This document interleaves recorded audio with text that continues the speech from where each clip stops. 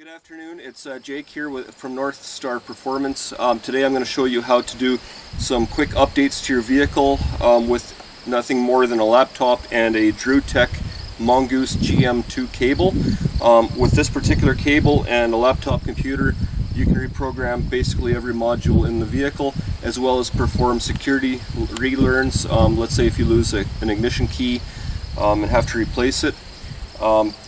Other things you can do with it is reprogram key fobs. Yeah, pretty much everything. You can also run GM Tech 2 Win, which is a program on your laptop that you can download through GM's website that allows you to technically do everything that a Tech 2 scanner can do on your GM vehicle. So this car in particular here that I'll be working on is a 2007 Cadillac DTS. It belonged to my mom actually and ended up in a collision. I'm fixing it for her slowly, but in the meantime using it for a bit of R&D in the process. So I'll get to work and I'll show you how this works.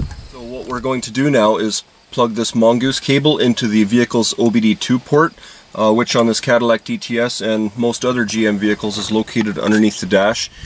So it's right down here, and you just plug that in like so, and you're ready to connect to the vehicle. So we're going to turn the key on.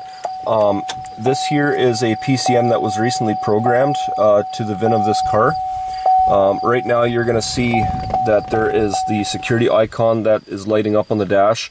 Some GMs, you can actually do a 30-minute key learn process where you don't need to connect to the vehicle with the Tech 2 or any other software. Some vehicles it will not work, the 30-minute relearn, so you are forced to go through service programming in order to get that message removed. Right now I can try starting the car, it won't do anything. So we are going to use the Drew Mongoose 2, the GM2 unit, as well as AC Delco Tech Connect. Got that on my laptop here. We're going to use that to learn the PCM to the vehicle. So I will get started on that now. We have set it up with the through a service programming system. We're doing a relearn procedure right now. It's going to take about 13 minutes. Right now it says 12 minutes remaining. So now we just wait and let this unit do its thing, and pretty soon we'll be able to turn the ignition back off, and then when we go to start the vehicle it'll start.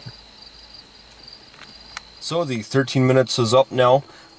It gives me the option to clear the diagnostic trouble codes, proceed with same VIN number, new, or cancel. I'm going to hit cancel now because we're finished. So we can close this up. You'll see the security light on the dash is out now. So I'm just going to turn the key off, pull it out for just about maybe 30 seconds or so. I can disconnect the DrewTech cable. Yeah, you'll see that the airbag was blown on this car. It was in a wreck, so still works good as an R&D car for now. And so I've put the key in the ignition and go to start the vehicle. It should now start. You'll see the security light goes out as it should after it does its segment check. There. The engine's running. The key learn has been completed. And that concludes our video here on how to do a key relearn on a 2007 Cadillac DTS. This same procedure will work for a lot of other vehicles. I've got a check engine light. I'll find out another day what that's all about, but yeah, the security relearn is all set. So you'd follow the same process basically if you had to replace the ignition key. You can go by the VIN number, you can go to the dealership, they can cut you a new key. But for these vehicles, it still needs to be learned to the vehicle itself, so you still have to go through that process. If you want to save some money, getting a DrewTech cable is, I'm going to say that's definitely the way to go. Alright, bye for now.